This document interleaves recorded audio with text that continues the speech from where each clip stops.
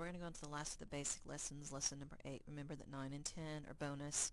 I'm not going to create a video lesson for them. So I'm going to click on the link. It takes me to the web page that has them all. Let's scroll on down to 8. And we're going to make something like this. Ours isn't going to be near as fancy as the example, simply because I don't have that much time to demo here. Okay, 1. I'm going to use this photo. Okay, I can do that. Take the photo, drag it and drop it into Photoshop. You know how to do that by now. Now it says to go and delete the existing swatches. So what we're going to do, now follow, if I read, it says hold the Alt key and click on it. So I'm going to make them all go away so that it's empty. Then I'm going to go pick eyedropper, and I'm going to zoom in and pick different colors. Pick the color, go to slide 2, what does it tell me to do next? And then I'm going to save it over in the swatches by the different colors accordingly. Now here they have selected about 10 or 12. We're only going to have time to select 3, simply because we are in a very quick time frame here. And then we're going to save by clicking on the little arrow next to it, saving the swatches. We're not going to save them to the computer, we're going to save them to our U drive so that you have access to them whenever you might need them. Reset so that they're held back, and then we load them. Go in, replace, pull the autumn leaves in, pick the right colors, and we're going to draw some little leaves. And we'll put a little quick poem in. Okay, I'm going to show you how to do this. Let's pull this over, maximize. Alright, number 1, it says to delete your swatches. Normally it defaults here to color. Here's my swatches, styles, so forth. So I'm going to go to swatches. We'll hold the Alt key down on my keyboard, and I am just going to start clicking like crazy because I need to get rid of all of them. Click, click, click, click, click, click, click, click, click, click, click, click, click.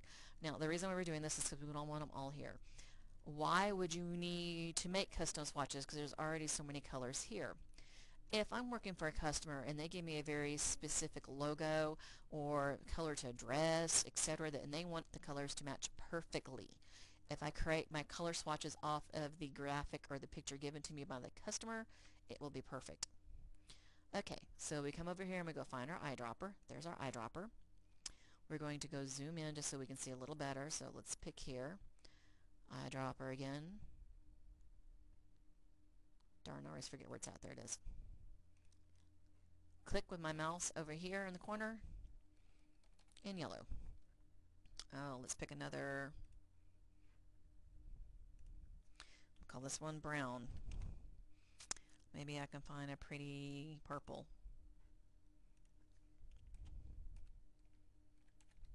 Purple. Here's kind of a green. And remember, I don't have that much time, so I'm just going to stick to that.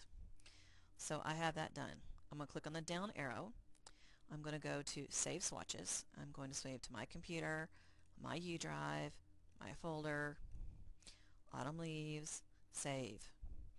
Now, once I've done that, that means I have it here for me to use, because now I'm going to exit out. Let's start with me a new one.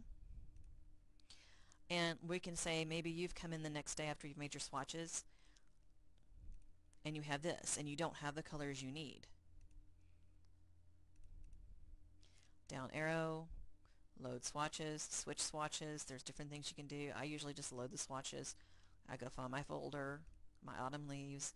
Here's those colors I want. So let's say I want yellow. Here's how you get your lovely little leaves.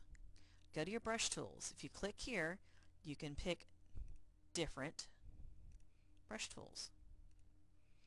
I want to go into, I believe it's a special effect brush. There it is, autumn leaf. I want to change the size of it to smaller, and I just randomly draw some on here. And then I pick a different color, repeat the process, yada yada yada yada yada yada. We keep going. Now I go to text, say I want it to be purple in text. You take your time, you can do a little more. I'm running out of time here.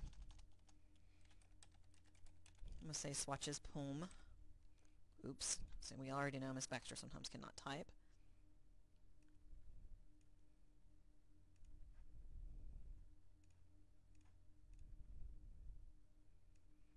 On.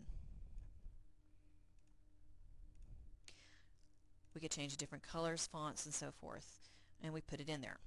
I mean, you just draw some leaves, different color leaves, different sizes if you really want to get fancy. Put some little poem to it, I don't care, whatever it is, and then do a file, save as, my computer, your U drive, TS1, lesson 8.